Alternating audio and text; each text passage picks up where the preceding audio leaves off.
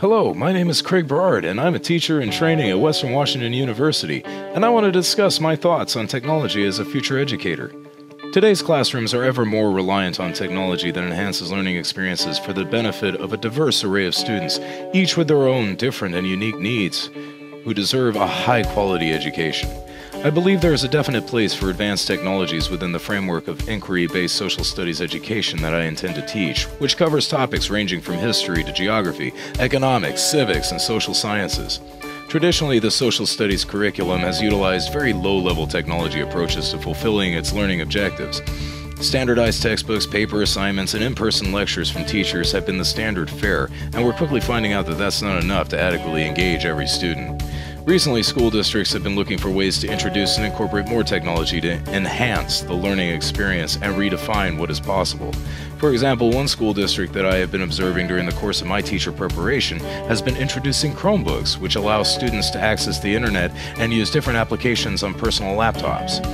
Given all that they can do, devices like these open up a whole new realm of technological possibilities in the classroom.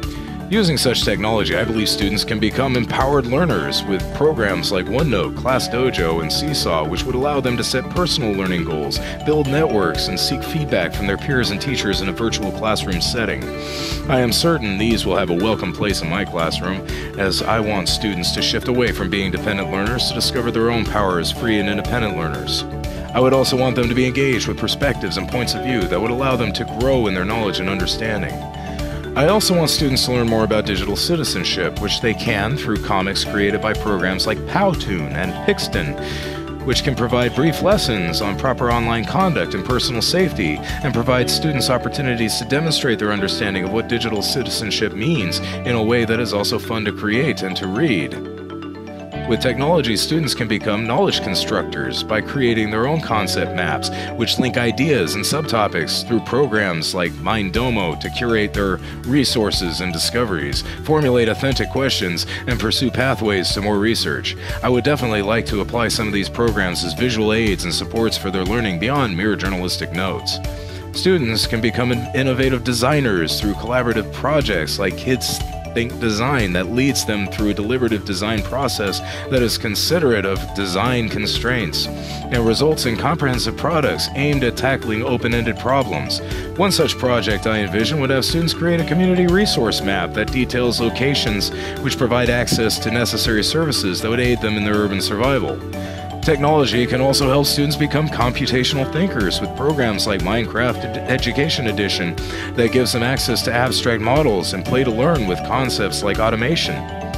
Lessons using this kind of technology could help students visualize complex problems and appreciate their component parts and appraise different solutions for their costs and merits. They are also free to make mistakes, which is an important part of the learning process. Students can even become creative communicators that allow them to express their ideas in unique and visually stimulating ways by making videos with voice and music. Movie-making software has excellent potential for students to document their learning and share their ideas and personalities with classmates in a way that is fun and entertaining.